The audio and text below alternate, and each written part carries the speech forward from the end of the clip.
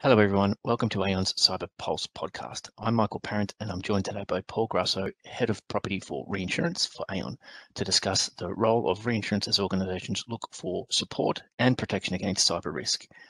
There is no question that cyber threat landscape has substantially changed over the last few years.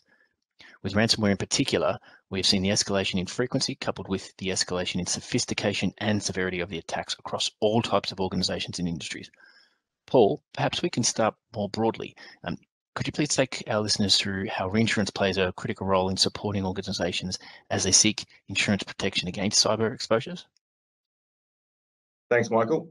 Reinsurance plays a large role in the cyber market, with an estimated 40% of all cyber risks being ceded to reinsurers. Given this reliance, understanding how reinsurance markets are viewing cyber exposures and the current hard market conditions will give us an insight into the likely behaviour of insurers over the next 12 months in respect to cyber coverage.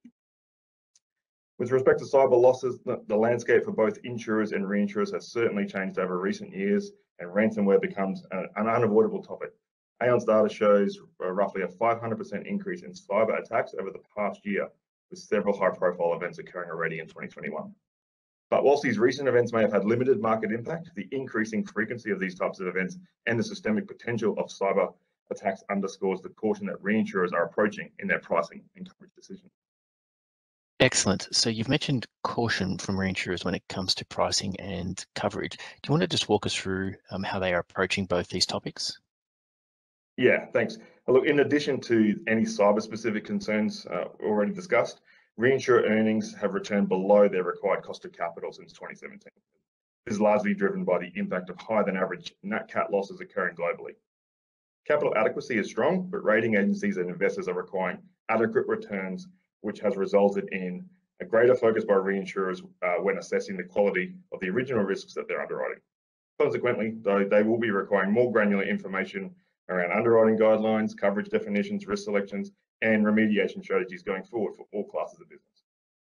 Putting these two factors together, we expect that reinsurer appetite to expand coverage and capacity across cyber will be limited. We are seeing the industry look to be more explicit around event definitions and to pinpoint specific vulnerabilities around ransomware within each of their clients' portfolios.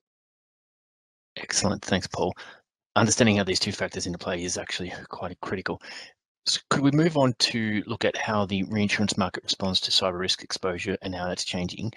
And perhaps we can touch on silent cyber, which is a large and immersive topic. Do you want to share some thoughts?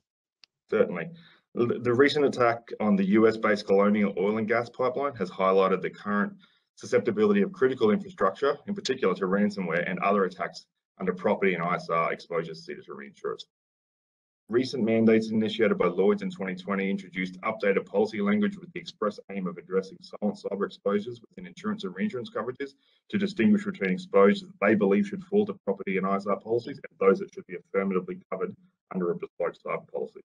Just to clarify, silent cyber is the unknown exposure in an insurance portfolio created by cyber peril, which has not been explicitly excluded. Silent cyber has really been around for as long as insurers have relied upon information and technology in the running of their businesses. So by removing silent cyber coverage from a property reinsurance contract, these risks can then be properly underwritten and priced by a dedicated cyber reinsurance market. And what we saw during the most recent reinsurance renewal was an explicit exclusion for all malicious and non-malicious cyber exposures. However, reinsurers were willing to provide cover if such a loss was the result of a peril ordinarily covered. So a fire loss is still covered, regardless of the original cause.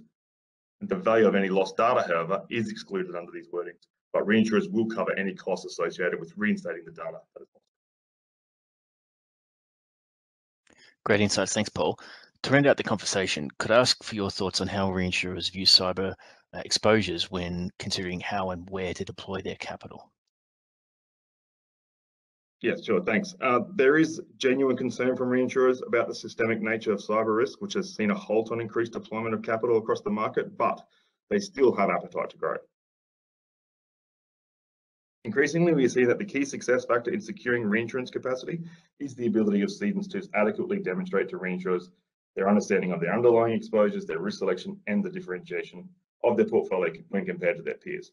The focus is on achieving adequate returns above cost of capital, and that's driven a shift in reinsurer appetite overall across the traditional market, leading to much greater scrutiny when deploying capital across each segment of the market.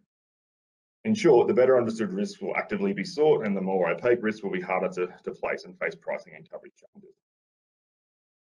Alternative capital has supplemented reinsurers' capacity in the property reinsurance market for a number of years, and if we compare the traditional market to alternative capital, there's certainly opportunities to bring these new solutions to the table. However, cyber is relatively new for investors who have typically operated in products covering purely just nat cat exposures.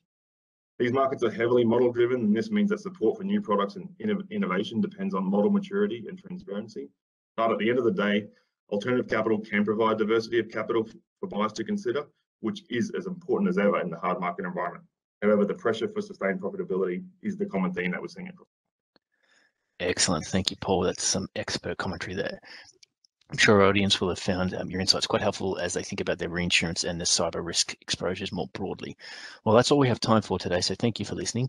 If you do have any questions about what we've talked about today, please don't hesitate to reach out to your cyber team at Aon.